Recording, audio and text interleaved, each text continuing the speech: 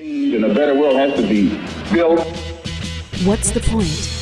The general strike where they blocked the road to the airport for a day and a half. Right. So that nobody could Exactly. pass. Like, that's stuff that you never hear anybody talking about. Or, and if you do hear it, they kind of gloss over it, right? And so I think the spirit of activism has been essentially killed here in the Bahamas, when in actuality I think it was alive and well. I mean, we don't teach our young people about Garveyism, we don't teach our young women about feminism, right? And so when a law, for example, that would outlaw marital rape is proposed, right, you have people saying, well, I don't understand, that's my husband, he can do whatever to me that he wants to. But see, that's the thing. The reason why, and I could be wrong, but then again, this is an opinion. Right? My opinion is that the reason why we are afraid to teach person stuff like Garveyism and to teach young women feminism, actual feminism, not I can buy my own drink. That's not feminism, but that's what we've been teaching them. Beyonce feminism. Right, not Beyonce. Independent women feminism. We're talking about actual feminism. Yeah. Because we're afraid that if we teach them Garveyism,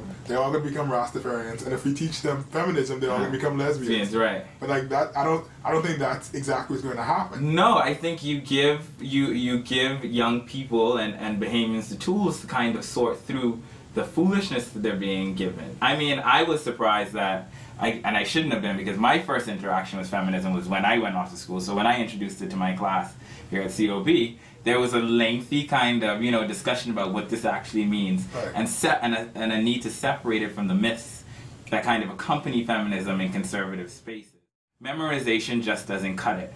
When you live in a world with protein and diverse flows of information and people who are not so much concerned about your well-being as well, you're going to need to have the kind of mental capacity to sort through, right, what is going on around you, right? And if you can't look at it, find evidence, research it, and come to some kind of conclusion about it, then you are not a political animal, you are barely a citizen, right? I took I carry around the Constitution with me as a little booklet, Bahamian Constitution. I took it in class, and I was like, how many of you people know what this is? None. I said, these are the rules to the clubhouse, right? We are in a clubhouse as citizens, and these are the rules. They conduct the authority of this clubhouse and how you should conduct yourself as well. And we have no idea what those rules are. It may be a matter that young persons are, and it could be like how we spoke about earlier, that you just feel, what's the point? Government doesn't work, nobody's going to listen to you. But it could be the point that young persons feel something similar to that, where we know certain things are illegal in the country, right? For example, it's apparently it's illegal for you to have a lottery in the Bahamas because apparently there's a whole law on it. But certain people are unaware of that, right? And so it's like, if young persons know that this is illegal, and yet they see these places are fully established, they set up shop, they have wonderful signs and banners everywhere, and then nobody is doing anything, nobody who has the authority to stop them, who's supposed to be carrying out the law, stopping them, then it's like, what's the point of me, first of all, trying to decipher the Constitution if the persons who are the caretakers of it, the writers of it, have no regard for it themselves, have no regard for the law. If you don't feel like anything can change in this country, if you don't feel like nothing matters, if you feel like any kind of action won't result in any kind of answer to the questions you're posing to your government, then you won't care about reading the Constitution. And I think one of the things that we have to do is kind of break this discourse around why inaction is better than action here in the country, why nothing will change here in the country. And I think that kind of discourse is an idealist discourse, it's a progressive discourse, and those voices in this country are not heard.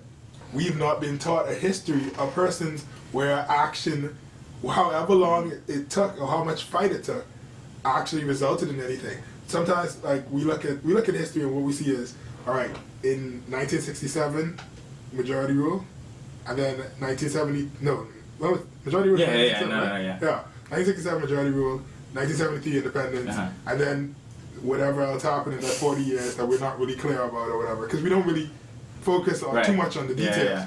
But there are things that happened that led up to those things. You had the whole, when Sidney Poitier, he had a movie coming out, and nobody wanted the white oligarchy was like, that movie's not coming to the Bahamas because it give these colored people the wrong idea. right? And so the people formed the Citizens Committee, and they're like, we need to see this film. This film needs to come in. And you have this peaceful action and this demonstration, and it was a political thing. Right. And it helped to start the whole movement for majority rule and all that stuff. But, and like, there are tons of other things that happened, but we don't know about this history. My job was political work in Washington, D.C., and then I went to London, and I was involved in the student protests there, you know, the millions of people who came out on the streets. And it was quite interesting, some of the messages that I got. Why are you out there? It's too dangerous. Or, see them crazy people over there in Europe and Greece right now? A lot of people will say, look at them crazy people in Greece. What are they doing? You know, get out of the streets, behave yourselves.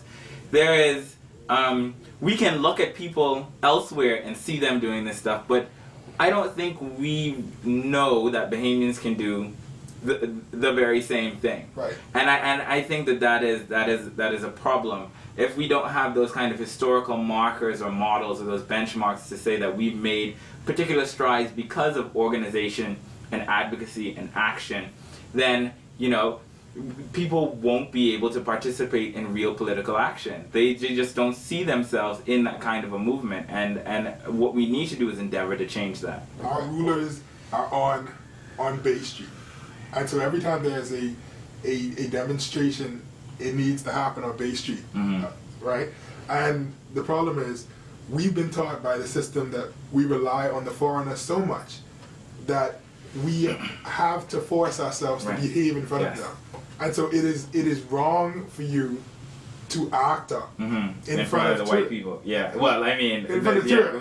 But essentially, nobody cares about African American tourists, if we ought to be honest. Right, that's one thing. But the other thing is this, right? There is a certain kind of middle classing of politics here in the Bahamas, and I'm gonna do like a little bit of a historical trajectory. If you read kind of Gail Saunders' work on like class relations in the Bahamas prior to independence, what you'll realize is that colored middle class Bahamians wanted nothing to do with these black working class Bahamians, and wanted to kind of matriculate as best as possible to the upper classes, right? So from that, and in each part of the diaspora, wherever this happens, right, there is this kind of politics of respectability that we can't shake, right? And it's everything from you getting out of the streets and acting out. One of my students said, well, if they're not listening to you when you speak, then what do? I said, stand up and break something, right? And they're like, why would we do that? You have to break something. This politics of respectability, I think, goes from political action even to appearance, right? So people will look at me. You want to become like the rulers. Of course. Most people would prefer me in a suit, no piercings, clean cut, right? And they tell me that, quite frankly. People assume certain things about me within this context, and they'll say, I remember when you were a respectable boy when you were head boy at Freeport. I remember when you were a respectable boy. And all of this, the piercings, the tattoos, the dreadlocks, all that stuff, kind of disturbs their idea of what it is to be respectable. And then I speak, or they see my resume and they're like, those two things don't match up, because there's no way this disrespectful looking boy could have a kind of resume or whatever it is that people might admire. And I think we have to begin to break that politics of respectability and show people that Bahamians and political action and all of these things cannot be beholden to this middle classing of our culture, and it can't be beholden to a middle classing of our politics. It cannot be beholden to this middle classing, because by virtue of it coming from a history of middle classism, it also comes from our colonial history, and they are intricately tied together. And unless we break those things, then we're just spinning our wheels. It may not have been particularly thought out, but now you can ride from our wealthy enclaves in the west to our wealthy enclaves in the east without ever having to go through the middle of Nassau anymore, right? Oh, no, it's thought out. And we'll see, people keep telling me that wasn't thought out that way, and so I'm going to give people the benefit of the doubt. But what's important to note about that is it's similarly how class is separated in kind of these distinct socioeconomic ways. Geographically, those of us who are in the middle class, and I'm including myself in this because I live out west, those of us get to stay in our little bubbles, right? On either east, where the old money is, or west, where the new money is. I'm not from Nassau, this is what people tell me. And we don't ever have to interact with the people who our policy often affects the most. And those are the people in the middle of Nassau who, you know, who are stuck and suffering. Right, and it's like they're outsiders stuck on the inside. Yes, and then the inside of a vacuum. Right, the beauty that we see on a tourism pamphlet that we sell to persons and that some of us in the middle class get to enjoy. That is not their. It seems that we've taken away it as their right. It's like this giant metaphor where it's like, oh, you know what the Bahamas is? Sun, sand, and sea. You don't live in Sun, sand, and sea. You live in Camp Road, or you live in Baintown, or you live even at this point, God knows. I mean, it's that Frantz Fanonian thing, right? Where he says in Wretched of the Earth, the colony is always Manichaean in its organization. In other words, it's split very clearly between the have and the have-nots, the black village and the white city, and those two things are very clearly demarcated. I think the lines have been blurred a little bit, as time has gone on, but Fanon is prophetic in that he also says that our elite bourgeoisie, those people who come to power after independence, will continue to operate within the same economic legacy as colonialism, and so those of us who are living in the black slave quarters will continue to serve the foreigners, but in a way that it seems more acceptable. Paradise Island is an example of that. Right, and if you want like the full story, you can just read Animal Farm. Yeah, you can read Animal Farm. But I always say everybody should read Frantz Fanon's Wretched of the Earth because I think it's prophetic. It's not that it's not. It's just give them a narrative. Let's start off simple. Let's start off with Animal Farm and Squealer and Napoleon. Yes. And like, Wikipedia. Read the plot summary. Right. It's just close enough. Okay. The question then is, because a lot of Bahamians, even though we may not use words like nepotism and all these different things, we understand these concepts on some level. And even though we may not quote Frantz Fanon, we may understand that the politicians seem to be serving themselves. They have their own interests at heart. But why are we so blind? Why do we still blindly trust our leaders? Because there are, let's just say, plumbers, garbage men, phone card vendors have higher standards, or are held to higher standards than politicians. But every 5 years, Bahamians still vote in the exact same type of person. It's like, why do we blindly trust these people? To be completely honest, I don't know if it's trust at all. I don't know many Bahamians who trust the politicians that they vote for. Perhaps it's just my circle of my social circle. Right. I was in London at the time of the elections, but I saw some of the rallies streaming live, and it did look a little bit like church in the same way that people trying to trust pastor to tell them exactly what's going on with the Word of God. I think part of it has to do with what we were talking about at the beginning, which is that they just believe this is the way things are. But I also think that there's a history of paternalism and dependence when it comes to Bahamian politics. Back to the 1920s, even as we were approaching majority rule, if you read Colin Hughes' work on race and politics in the Bahamas, there's a quote from a black lady in there. This is prior to 1967, where she says, "Lord knows I wanted to vote for the black men y'all have." She's talking to the PLP, but those white boys speak so pretty and they talk they look so good, right? And if you read the history, what you'll realize is that these politicians were giving out bags of sugar and flour, and people could depend on them around election time to take care of them. In the same way that today, perhaps, and so I've heard, I wasn't here for it, but in the same way you may get passed a T-shirt full of cash, or you get free Trevento at your you get free Trevento at your political and your favorite political party's rally.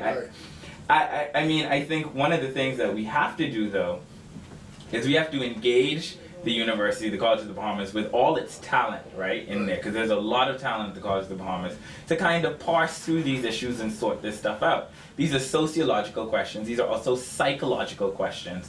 And I think if the college were to engage in the community, as I think universities should, then I think we can begin to kind of answer, or at least begin to find out what are the first steps in kind of dealing with the way that we think about politics here at home. I definitely think it's a kind of paternalism, though, and a dependency that I think is in the end a little bit poisonous for us, a lot poisonous, actually. Yeah, and the whole idea that instead of trying to, I guess, not like approach the system or change the system, we're actually just perpetuating it. Yeah. I mean, for a lot of our most vocal leaders, let's take for example, who gets to speak the most in the newspapers here at home, right? It's either the politicians or the pastors, right? Changing this system does damage to the way that they can operate within the Bahamian social context. Changing this is, you know, tantamount to taking away in a very real way their power, social and political power. If we were to change it in the way that I think it should be changed. Those people who get to speak the most, who are listened to the most, will likely not encourage you and I and everybody else in the Bahamas to make a step and change the system as it is.